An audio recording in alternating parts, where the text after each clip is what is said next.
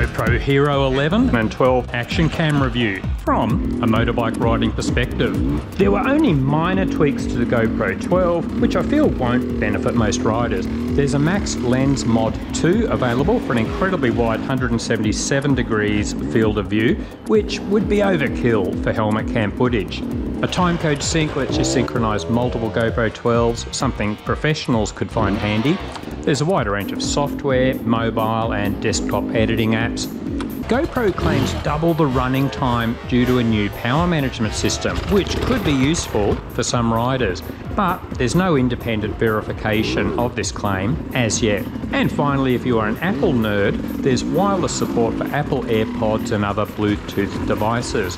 In Australia, the GoPro 12 costs $70 more if any of these features are of interest. Okay, let's focus on the common features of the GoPro 11 and 12.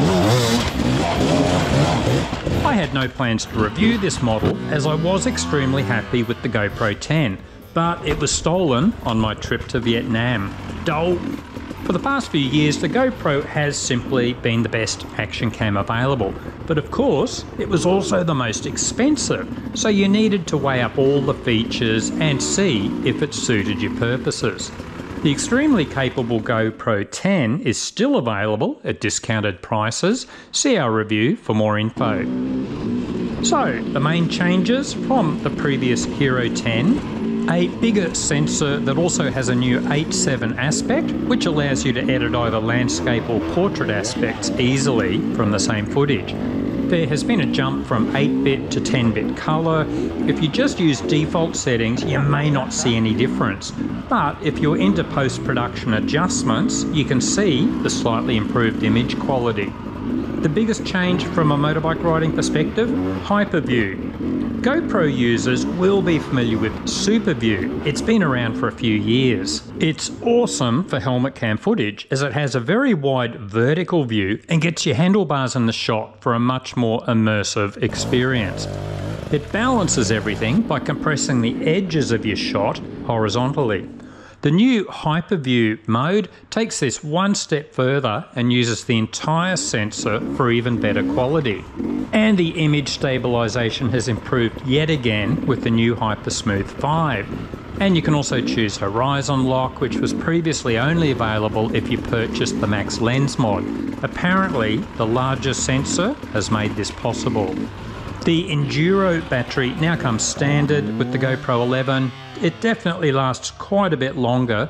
GoPro also claims it charges faster, but I haven't tested that yet. There are also new night effects available, something I won't be using for filming motorbikes, of course. Problems? Well, my main criticism of earlier models was the GoPro would freeze at least once or twice on rides. I'd have to reset the camera. It stopped with the 10 model. The good news is this GoPro 11 has been problem-free as well. The only thing I still don't like is the side door is difficult to open. For years, these doors were easy to open, but over the past 3 or so years, I've found I need something like a screwdriver to apply enough force to open the door. A small but frustrating issue. Should you buy the GoPro 11? If money is no object, yes. If you are serious about the best possible footage, yes. But if you are on a budget or you don't need the latest and greatest, I suggest looking at the GoPro 10 and potentially save between $100 and $200. Also, if you don't need all the features, GoPro also now has the Mini, which is smaller, lighter and cheaper. How does the GoPro 11 compare to its main competitor, the DJI Osmo Action 4? In recent years, quite a few GoPro users swapped over to the DJI Osmo. It was cheaper, the battery lasted a lot longer, and while it didn't match the GoPro in some respects, it was great for your average rider. But the DJI Osmo is now at a similar price to the GoPro. And the GoPro has the better battery life, which is now close to the DJI.